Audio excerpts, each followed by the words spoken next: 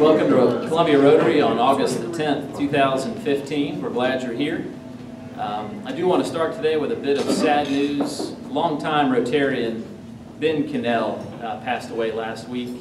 He was a member for a number of years. He sang the national anthem for us for a long, long time. So I want to start today with a moment of silence as we remember Ben.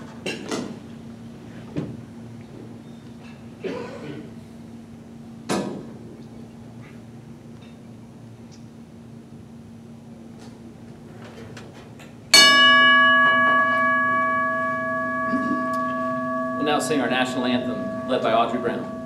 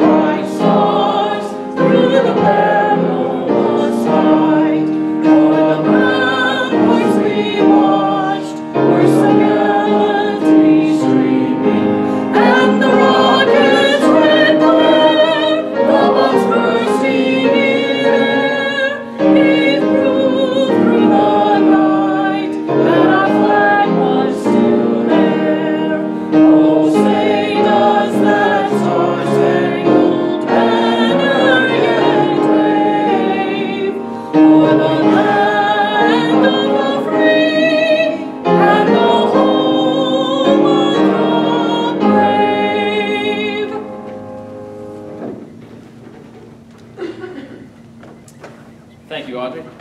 Stephen Creech will now lead us in our invocation. Let us pray. Dear Heavenly Father, we give you thanks for this day and the opportunity to gather with friends at the Columbia Rotary Club. We ask your blessings on this club, its members, our families and friends. We thank you for the life of our friend and fellow Rotarian, Ben Cannell, and we pray for his family and for all of those who are struggling right now with grief. We ask that you would bless them and help us to remember how we may be of service to them during these difficult times. We thank you for our speaker here today and for his work. And now, please bless this food and use it to nourish and strengthen us. In your holy name we pray. Amen. You may be seated. I do want to mention that Ben's service is today at 3 o'clock. There's a visitation at 2, from 2 to 3, and then Ben's service is today at 3 o'clock at First Baptist of Columbia. To welcome our visiting Rotarians and guests, we have Joseph James.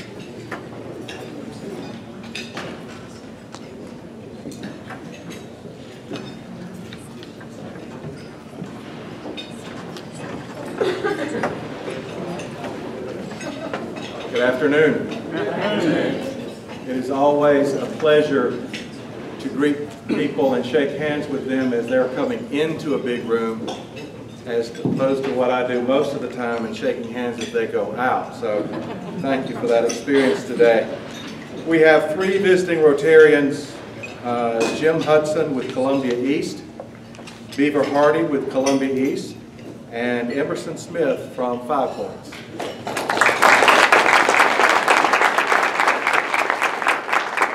And now, do we have any guests? We invite you to please stand at this time.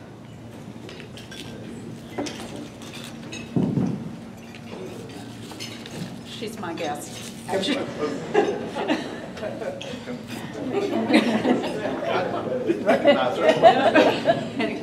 This is my guest, Deborah Cameron.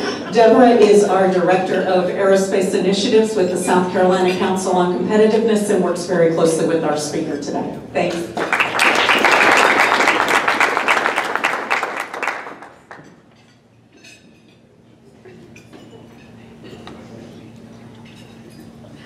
Bernie Maybank. My guest today is Megan Anderson. Megan is a project manager in the Department of Commerce and works on aviation projects. I'm Adam Jordan. My guest today is Sarah Corbett. Sarah is a friend of mine and also the Chief Operating Officer for the Public Employee Benefit Authority. Anyone else? Thank you.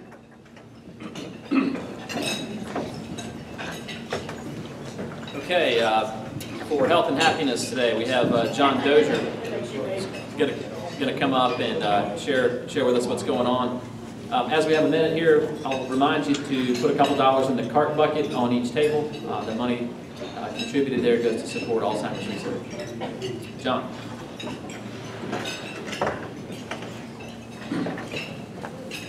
Good afternoon. So I took this job pretty seriously, and I polled everyone to make sure that we really did have an accurate reflection of what's going on here. And I can tell you that everyone is in pretty good health and is relatively happy. I would drop the mic and walk off the stage, but I think that there's a few other announcements that we need to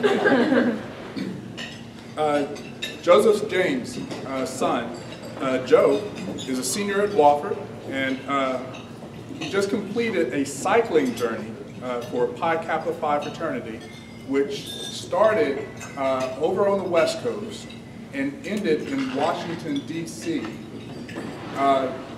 Just this last Saturday. Now, when I say cycling, I'm not talking about motorcycling. He bicycled. Started in the latter part of April. I think that's a phenomenal achievement, so congratulations, Joseph, to your son, Joe.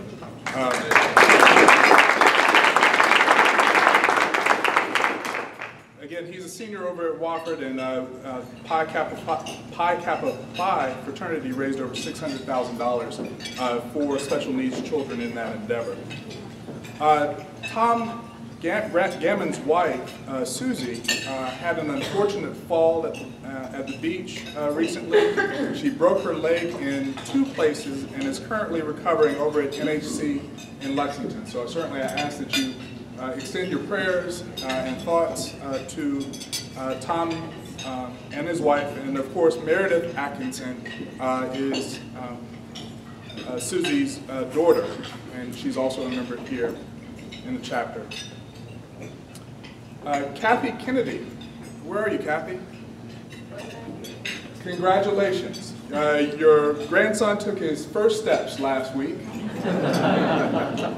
even before his first birthday. Now I will tell you, I'm a bit of a researcher, and I think there's a correlation between children walking at an early age and intelligence. So I think that you have something, but if that falls through, he might have an amazing track career. And finally, Beth Partlow. Where are you, Beth? Now, she actually asked that I not share this because she didn't want to divulge how old she is. However, she recently celebrated a wedding anniversary. 33rd wedding anniversary. Congratulations.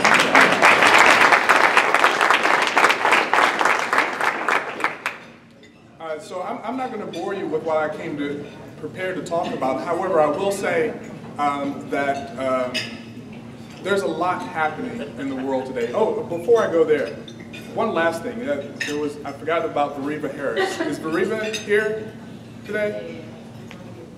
Veriva Harris attended the Republican debate in Denver last week. So hopefully we can get her to come up and tell us all of the wonderful things that happened off camera, as if what happened on camera wasn't enough. So again, congratulations. But I was saying that there's a lot going on in the world today, and it's never more important for us to think about the relationships that we have with each other. Just this morning, or actually on Saturday, I was alerted to the fact that one of my students, I teach University 101 over at the University of South Carolina, amongst a number of other things, but one of my students recently jumped into a shallow pool and broke his neck. He's now a quadriplegic. Now, you hear these things, and you hear these things happening to older people, and you don't necessarily expect them, but when they happen to young folks who have such vibrance and hope and promise in their futures, just kind of you kind of take a step back and you think about the relationships that you have and the relationships that you've made and the impact that you obviously can have on someone else. So think about that. I ask that you pray for Michael Hogue. He's a wonderful, outstanding student. And all of you who have family members who are in some kind of illness or grieving or maybe not even physical illness, but maybe spiritual illness, we ask that you pray for them as well. Thanks, and have a wonderful day.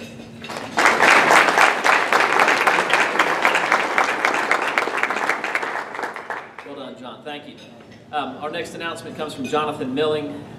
Jonathan's the foundation chair this year. Jonathan's going to tell you all more about the Rotary International Foundation, where some of the money goes that we raise as a club, and give you an idea of what's coming up as it relates to the foundation. Jonathan. Thank you, President Mark. Good afternoon, everyone. When Mark volunteered me to be the foundation chair this year, he said, you know, Jonathan, I think it'd be a good idea for us to explain to everybody or remind everybody sort of how the foundation got its beginnings and things like that. And so that's really what we want to take an opportunity to do. Can you hear? Yeah. Okay. All right. Good. The foundation really was started, we'll get it there. The foundation was started in 1917 when then outgoing President Arch Klump proposed to set up an endowment, as he quoted, for the purpose of doing good in the world. That year, the first donation was made in the amount of $26.50. 11 years later, in 1928, it was renamed as the Rotary Foundation and became a distinct entity within what we are today as Rotary International. Through the years, the foundation has grown. In 1929, the foundation made its first gift of $500 to the International Society for Crippled Children, which is what will become Easter Seals. When Paul Harris died in 1947, contributions really started pouring in to the Rotary International, and the Paul Harris Memorial Fund was created to help build the foundation. In 1947, the foundation established the first program, the Fellowship for the Advancement of Studies, later known as the Ambassadorial Scholarships. Continued to grow in 1965 and 66 when 3 programs were launched: the Group Study Exchange, the Awards for Technical Training, and the grants for activities in keeping with the objectives of the Rotary Foundation, which was later renamed as the Matching Grants. In 1985, the Polio Plus program was launched to eradicate polio worldwide. 1987 to 88, the first peace forums were held, leading to the Rotary Peace Fellowships. Since the first donation in 1917 of $26.50, the foundation has received contributions totaling more than $1 billion. Now, what do some of these funds go to today? Well, we mentioned Polio Plus. Since 1985, Rotary members have helped immunize more than 2.5 billion children. Today, all but 3 countries are free of polio. And as of June 2014, Rotary had committed more than $1.3 billion to global polio. I saw a study earlier today that said the last case of polio was reported in Nigeria on July 24th of 2014. Nigeria is the last country to be reporting polio in Africa. And tomorrow, August the 11th, the continent is poised to reach its own first full year without any illness from the virus. Other programs that your dollars go to help support are the Rotary Peace Centers, district grants, global grants, and other package grants. What is that? Well, the Rotary Peace Center, each year the foundation funds studies by Peace Fellows at 6 Rotary Peace Centers where they can earn master's degree professional development certificates. Since 2002-2003, more than 875 fellows from more than 120 countries have participated. The district grants help support smaller scale short-term projects related to the foundation's mission. The global projects, or the global grants that I mentioned earlier, support large-scale international activities with sustainable, measurable outcomes that support Rotary's areas of focus. Activities include humanitarian projects, scholarships, and vocational training. And the package grants, which also support the areas of focus, have been carried out with the Foundation's strategic partners. Last year, our group, this group here with us today, donated more than $35,000 to the foundation. I think everybody should give yourselves a round of applause. Now, one other thing that Mark asked me to hit on that we periodically will hear about, usually 3 or 4 times a year, is Paul Harris. And what is a Paul Harris Fellow?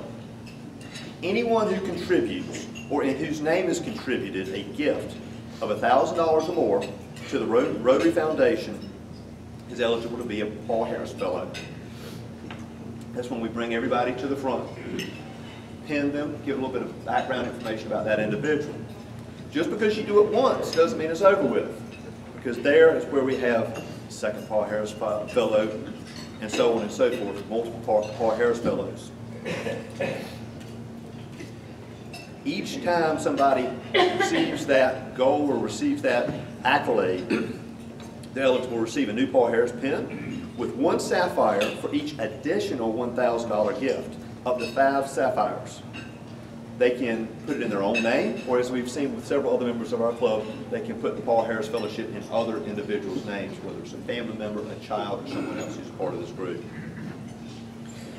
A Paul Harris Fellow sustaining member is an individual who contributes or in whose name is contributed a minimum of $100. In addition, the individual has indicated an intention of becoming a Paul Harris Fellow by contributing a total of $1,000. The donor can take as much time as is needed to complete the $1,000 payment to become the Paul Harris Fellow. And sustaining members' credit can be transferred from individuals who don't plan to become a Paul Harris Fellow. The recognition transfer request must be completed and submitted to the district just to make sure that everyone gets the appropriate credit.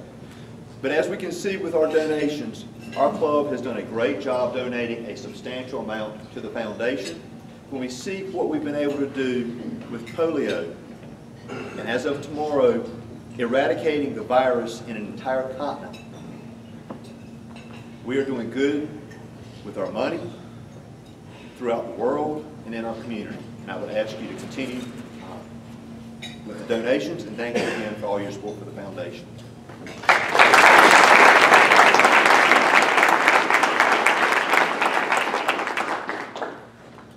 Thank you, Jonathan. We'll be recognizing Paul Harris Fellows later this month. So thanks for your leadership on that, Jonathan. We appreciate it very much. Quick announcement before I turn it over to Anne Marie.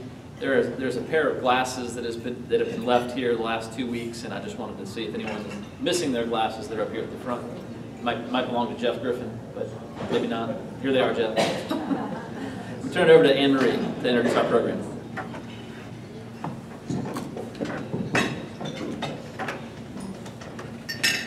Thank you, President Mark. Can you hear me? All right, I know we've been having this issue the past couple of weeks, so thought I'd double check. And it's a real pleasure for me to be here with you. And I know President-elect John has asked most of us that are introducing speakers to say a little bit about ourselves before we do that, as a way to get to know each other in the club. And as I was thinking about what to say, I'd like to preface this by saying this was not a setup. Neither President Mark nor Jonathan knows that what I wanted to talk about in terms of what I thought would be an introduction for you, as opposed to just kind of running down a resume, which I'm happy to do with any of you at any time, and you'll get a look at some of the great work that I get to be involved in today through our speaker. But I thought I would talk about how I got involved in Rotary. And I've been involved with Rotary since 2002. And I got involved with Rotary when my husband, John, who many of you know as well, and I were living in the Federated States of Micronesia, which is in the middle of the Pacific Ocean. We were living on an island in the Pacific. I was running an academic and technical high school there. And Rotary, the small Rotary club on the island, we were 12 people, mostly expats. we actually provided some scholarship funding to some of our students. But what I'd also like you to understand and know that why Rotary is so important to me and why I've stayed very attached to it is because I've had the opportunity firsthand to see some of what Jonathan was talking about in terms of where those foundation dollars go, because where we were living, we were a developing country, we were a recipient country of some of the grants that Rotary International distributes. We received clean water systems that we then went out, took on boats to outer islands to put at schools so that children could have clean drinking water at these schools. That was part of what Rotary International did, and I've had the opportunity to see that firsthand. Since coming back to the States, my husband and I have stayed involved with Rotary International through another international program called the Guatemala Literacy Project. And actually this club very early on decided to take this on for a couple of years. I kind of led the charge on that. And my husband and I actually continue to make our contribution to that project through this club so that our club gets credit for having supported it. And last year, that particular project, through Rotary International, received a global grant of $372,000. But what that represented was 19 Rotary clubs from around the world in 18 districts coming together to contribute to literacy projects, to teacher training, to computer centers in rural Guatemala, with the idea that it's through education that you break the cycle of poverty. So I think that probably gives you some insights into who I am and to what's important to me and why Rotary is important to me. And as I said, I swear it was not a setup, but it was what I thought might be more interesting to you than talking about some of the other work that I've had the privilege of working with so many people in this room, in our community, in our state, both professionally and in terms of other community service. So it's such a pleasure to be here. And I think what the foundation and what those projects we've had a privilege to be a part of has shown is the power of really coming together and the power of collaboration. And what happens when you look at assets and you leverage resources. And the program that I'm going to be able to introduce to you today and our speaker, that's exactly the kind of collaboration that we're talking about. I have the privilege now of leading the South Carolina Council on Competitiveness. So many of you in this room have been a part of our work over our 11-year history.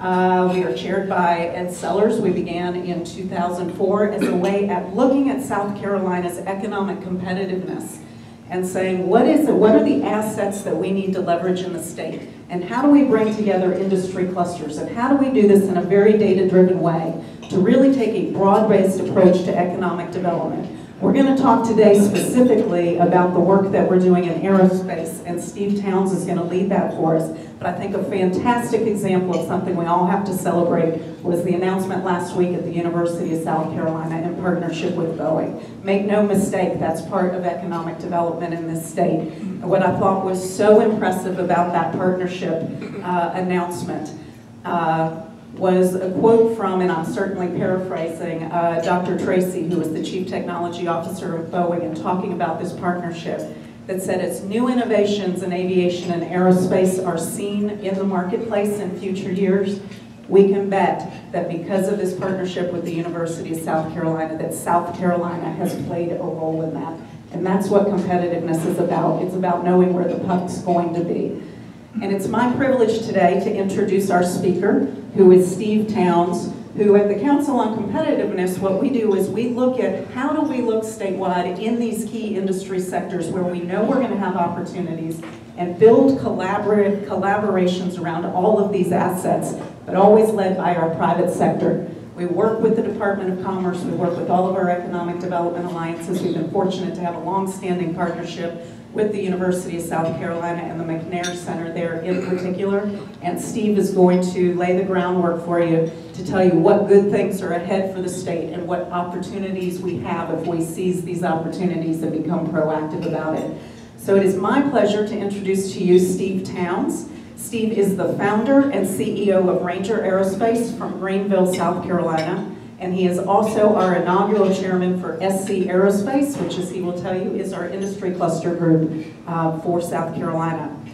Towns is an engineering graduate of West Point, where he won the Eisenhower Award in 1975. Towns served in the 1st Ranger Battalion as a young officer. He's had a distinguished aerospace industry career since 1980. He founded Ranger Aerospace in 1997, and since then they have employed thousands of people in a successful series of private equity consolidation platforms. It is my pleasure to have with us today at Columbia Rotary Club, Steve Towns. Thank you. Thank you very much. I don't know about you, but I'm really bullish on aerospace, especially here in South Carolina. Did you hear the announcements this morning about Warren Buffett? He's bullish on our industry too. He's buying Precision Castparts, which makes airplane parts, for $37 billion. For the financiers in the room, he's paying 20 times EBITDA for that business. So I'm thinking, the next time I sell a company, I can say to them, hey, it'll be a bargain at just 10 times EBITDA. With that, if you'll give me just a moment to have a little technical transition here, I have something I want to show you, which I think is fascinating. It shows you how airplanes are actually built. So I'd like to ask you, have you flown on a commercial airplane any time in the last 12 months? Just raise your hand. You have, okay. Do you know how they're put together?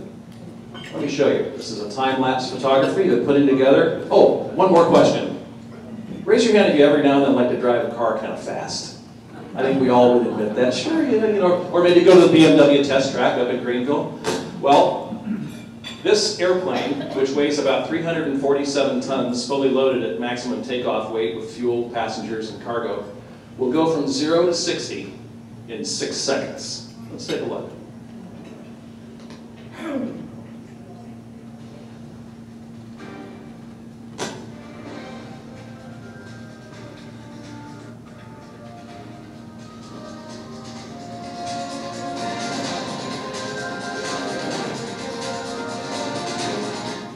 It takes 400,000 man-hours to put this thing together in final assembly.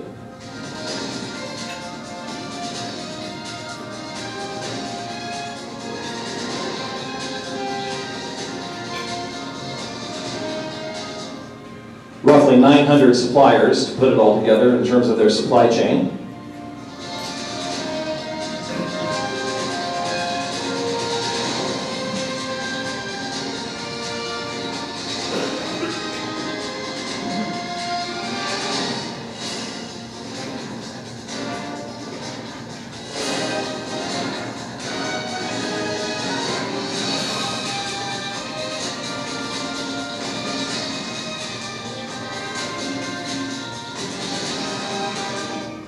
Suppliers are in all 50 states, by the way.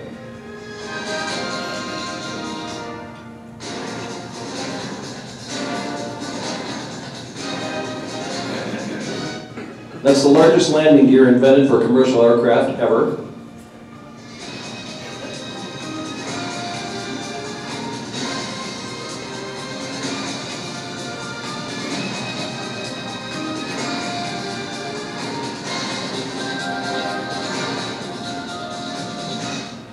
Just one of those engines is more powerful than all 8 engines on a B-52.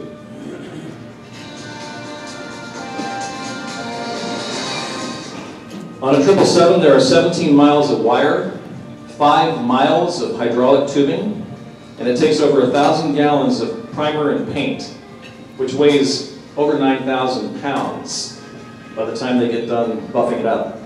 And away it goes at 347 tons, 0 to 60 in 6 seconds. It takes off at 155 knots, climbs out at 240, and cruises at Mach 0.85.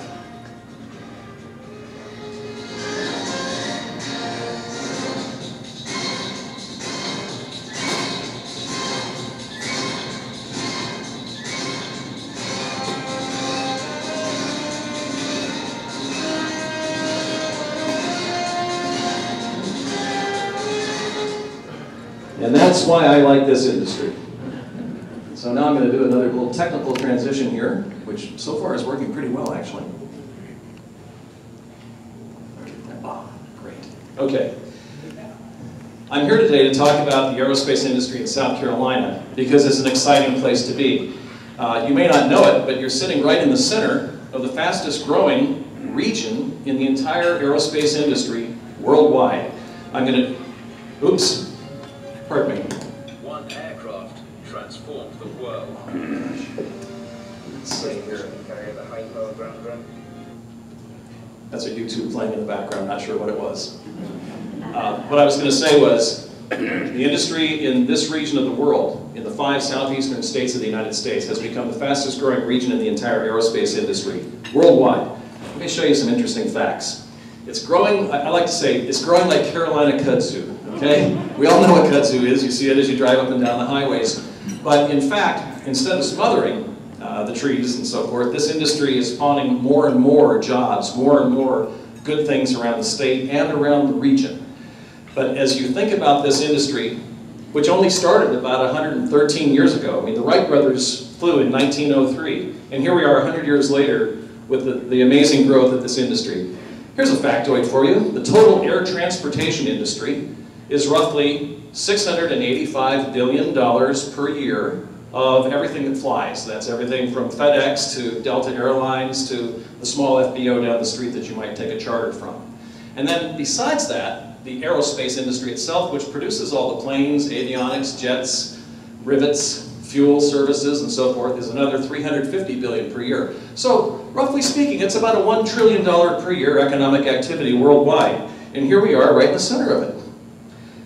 One of the things that I like to point out to people who may not be familiar with airplanes is how long do they last? You've heard all the stories about $5 trillion worth of new orders for commercial airplanes. I mean, that's exciting, it really is. But what's more exciting, from my point of view, is that they last so long. Take a look at the data plate the next time you step onto an airplane. It's that little black and silver plate on the upper left-hand side of the door frame as you go in, and you'll typically see that that airplane is older than you thought. Another factoid.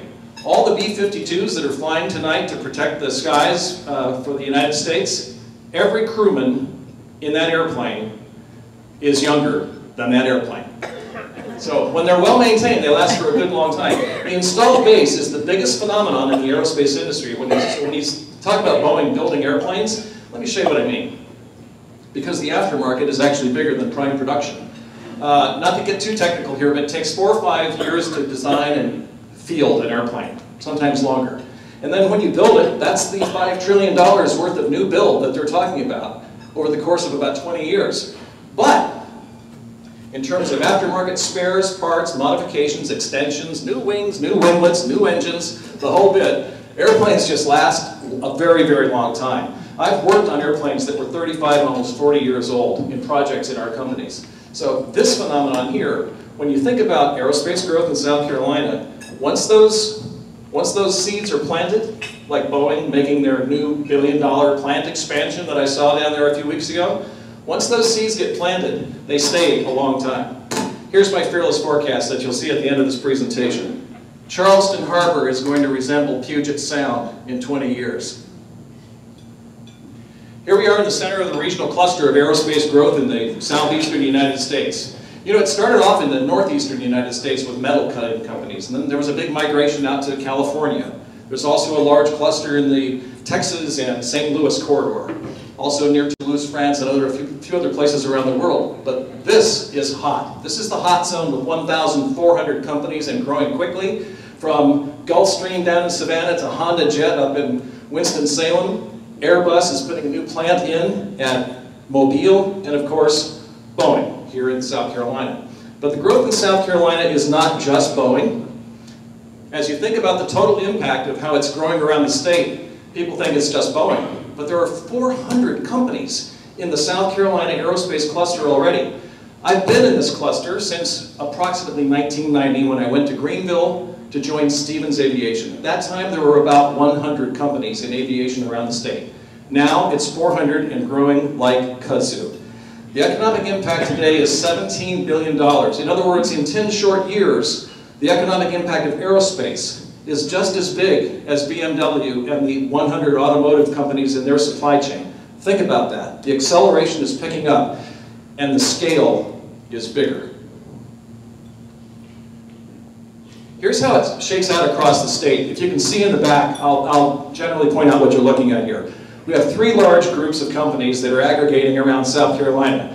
The downstate group in the low country, obviously centering a supply chain aggregation around Boeing. In the middle of the state, you have firms that are servicing Shaw Air Force Base especially. And And then in the upstate, you have Lockheed, Stevens Aviation, and about 100 other companies that are doing all kinds of engineering and product support for airplanes. This phenomenon will continue to grow, and it doesn't stop, by the way, at our borders. Just outside our border to the southeast is the busiest airport in the world. Just outside our borders to the north is the #2 financial center in North America. There are a lot of reasons why we're at a very, very good crossroads. And by the way, they all use airplanes, of course. Around the state, let's take a look at the private sector and the military sector. The private sector, the obvious example, starts with Boeing, but then the other 100 companies like Stevens Aviation or Hawthorne Global Services or Eagle Aviation here in Columbia are great examples of long-serving old line companies that are doing a very high-quality, high-safety job of flying people around. In the private sector also, a little bit more invisible to the average person, are the manufacturing jobs that are being created out of this. That's Boeing in the upper right. Okay, that everybody knows that's Boeing.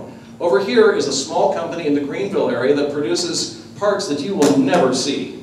Okay, on that 777, raise your hand if you know how many parts are on a 777. It starts with a 3. Roughly 3 million. 3 million parts on a 777. Yep, I'm not kidding. Now, about 1 million of those are rivets, bolts, fasteners, clips, and ties. Okay, but 2 million are various types of parts produced in small companies like that eventually end up in medium-sized companies like GKN down in Orangeburg and eventually go into final production down in Boeing.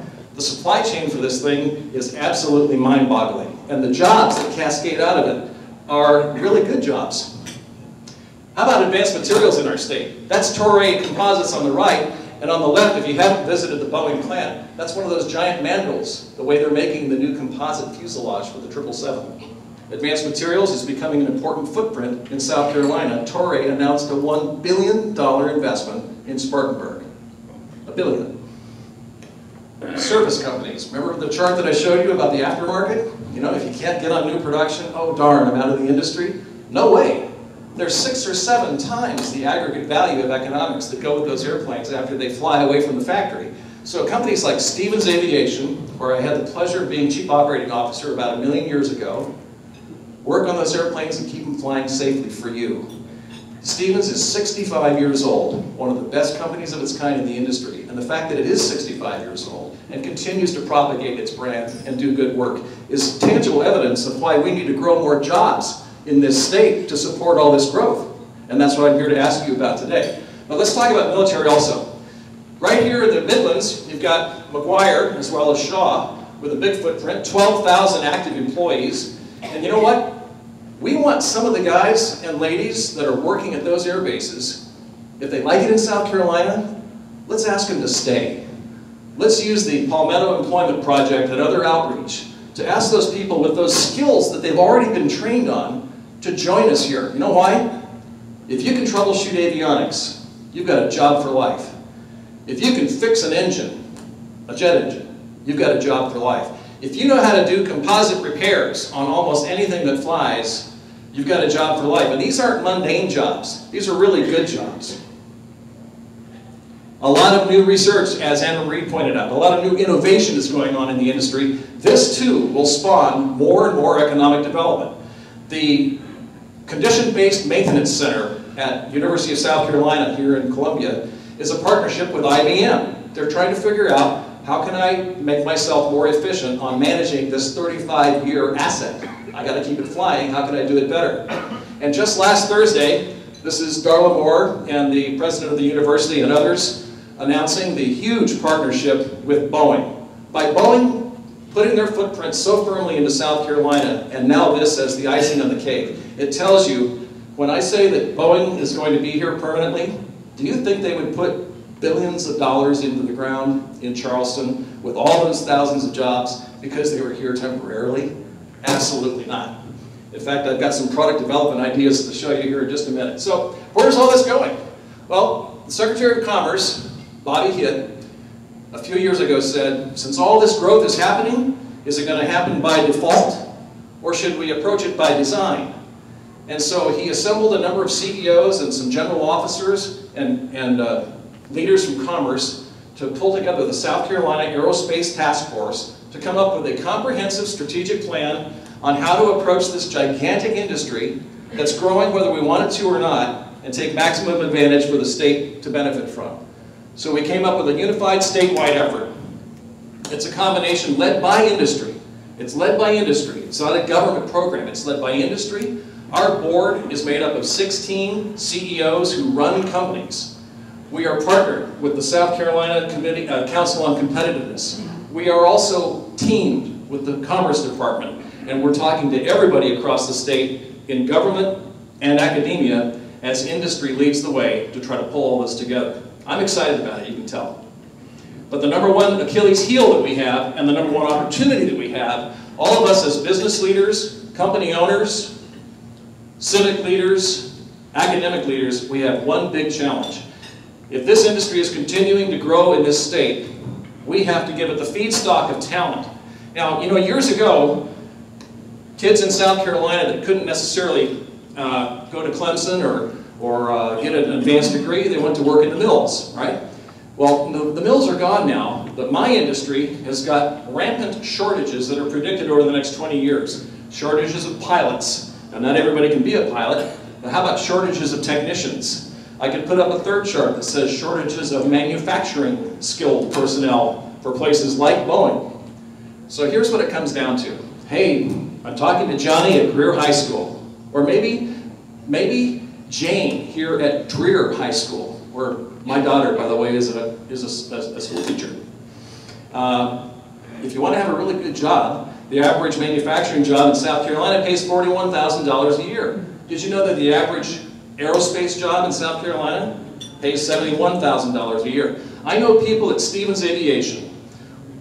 The only education formally that they have is a 2-year airframe and power plant license from the FAA. That's all they've got, but it's like gold. Those people can prosecute a career for 35 and 40 years and retire making $120,000 to $140,000 a year for a very long-term career in things that they love. You know, can you tell that I love my industry? It's really interesting and stimulating and downright cool sometimes to be around airplanes and all the people that work on them. And so they're not only great jobs in a good environment, but they pay well.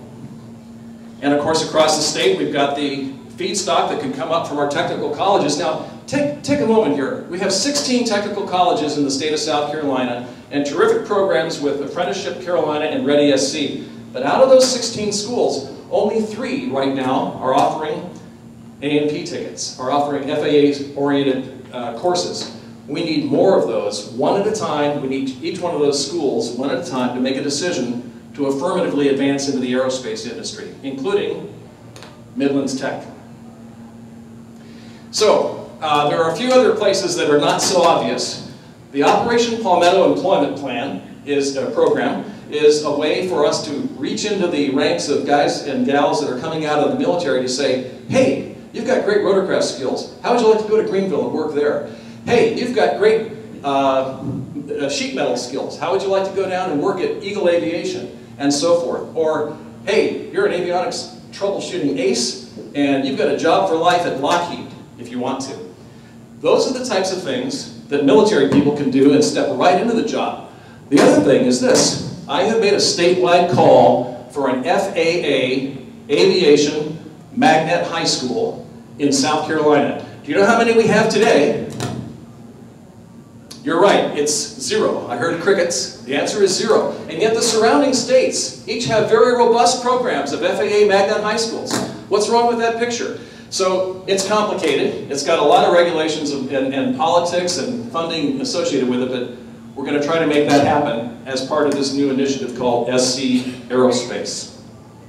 Now, looking toward the future, this is not a science fiction thing. This is actually out of the Boeing Design Center. It's a concept plane called the Sonic Cruiser. Note the blended wing. It'll have special types of almost scramjet-style engines on the back end. Airplanes like this are coming. You may have seen announcements about this recently from Airbus. Where will this plane be built? Think about it. That plane's going to be pretty much 100% composites. It's going to have advanced engines and engineering requirements and avionics. It's not going to be built in Seattle. There might be some sub-assembly in Seattle, but that plane is most likely going to be built here. about these things? Think about 10 years from now. Fast forward with me 10 years. What will the skies look like when we have free flight air traffic control? We're almost there now. Free flight means, like in Star Wars, you know, where you go up into the grid and then you're just automatically flying like that. When free flight takes over within the next 10 years, our skies will blacken with drones. Hopefully they don't hit each other. Looking ahead, industry leaders around the state of South Carolina are saying the same thing that I'm saying with you today. We need to grab the kids in high school, get them excited about the industry, and show them that this isn't just some job. This is a really, really great career. They don't have to be a Harvard MBA. They don't have to be a Clemson engineer. A young person coming out of the Air Force, let's say, as an E5 that did his little short stint, or a young person going to going to Trident Tech, let's say, down in North Charleston, to get just a 2-year A&P license with the FAA, has a job for life, and they can do it right here in South Carolina if we work on it on a coordinated basis and get them excited. So looking ahead, I want to look ahead short term and long term. Short term is 2 weeks from now. Short term, there's the South Carolina Aerospace Expo here in Columbia. It'll be a big event. Governor Nikki Haley is the keynoter. We're expecting it to be even larger than last year. And this year, we're really focusing on that workforce challenge. Training, development, and exciting young people to come into this industry. I think you'll see this as a watershed event coming up here in Columbia in 2 weeks. And last but not least, as I conclude, and happy to take a few questions if we have time, fearless forecast. You've seen the basics. I've shown you the metrics on the industry. I've shown you the metrics on how long the products last on our industry. They're constantly evolving with new technology, so what are we going to look like here in South Carolina in 10 years? This is my forecast. The supply chain will continue to aggregate because that's just what industries do. Clustering is a very natural phenomenon. Instead of $17 billion in economic impact in 10 years, by the year 2025, my industry will have $35 billion worth of economic impact in the state of South Carolina within our borders. That'll spawn about 100,000 more jobs or more, okay? About 100,000 more jobs or more in 800 companies. We're 400 now. It's not unreasonable to think that that count will probably double in the next 10 years. We will be absolutely reaching into the high schools and the technical colleges and the university system to create a permanent flow of talent and feedstock to feed this industry growth. And the adjacency with other states will be amazing. You know, the industry doesn't stop at our border. I do business with Timco up in Greensboro, North Carolina. Okay. As I said, many thousands of new jobs. And last but not least, even for the, let's say for the South Carolina Pension Fund, opportunities to invest in companies or even whole sectors where it has such an important strategic impact on the state. So with that, I'm delighted to have been here, and I'll now take your questions.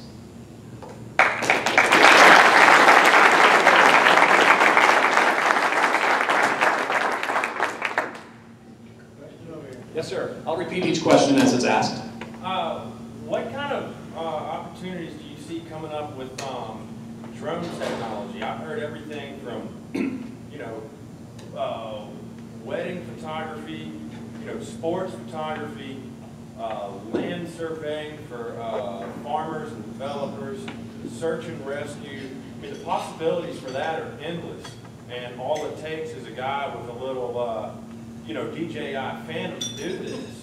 I understand that the FAA, it's against the law to sell any video footage right now that's made with a drone due to, you know, privacy concerns and security and all that, but that law is to be revoked about this time next year. Anyway, can you tell us what you see coming from that?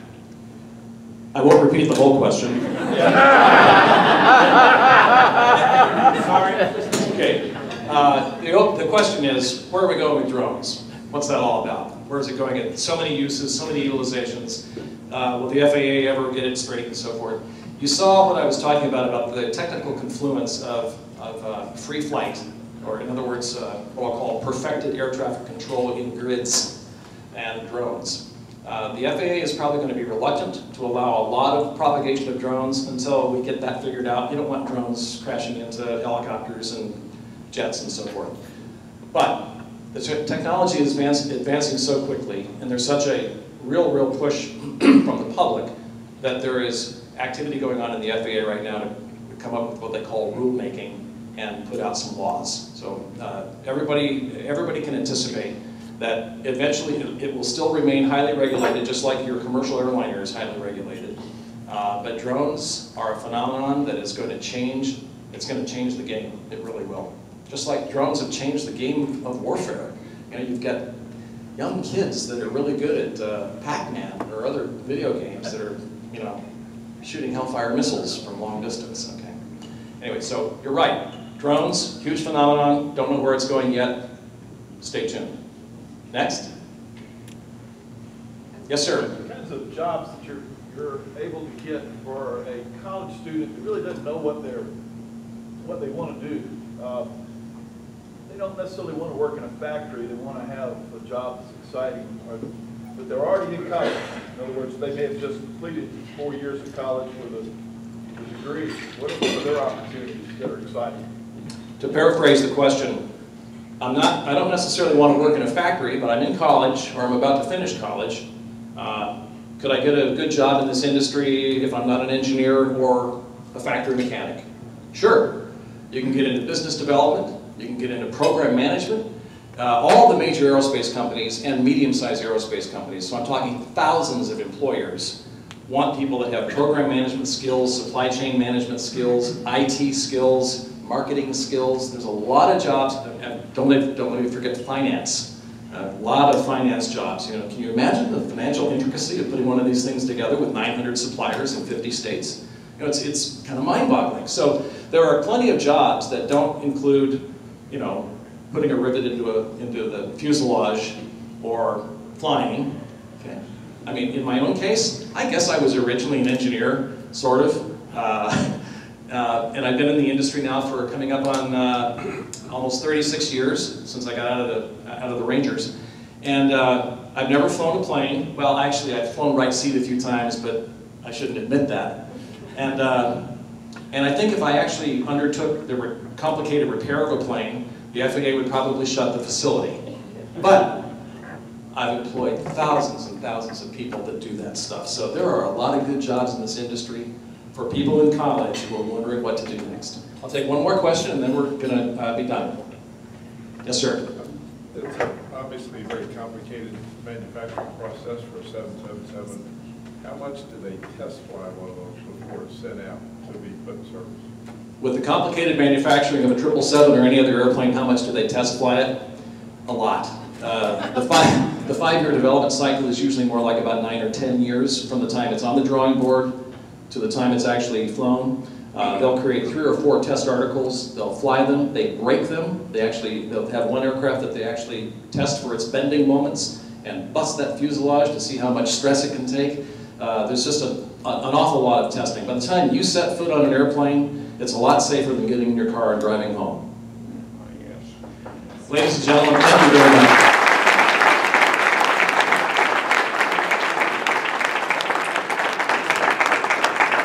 Steve, thank you. Your passion's contagious. Love the energy and enthusiasm. Thanks for all you're doing for the state. We do have a token of our appreciation. Oh, thank you very much.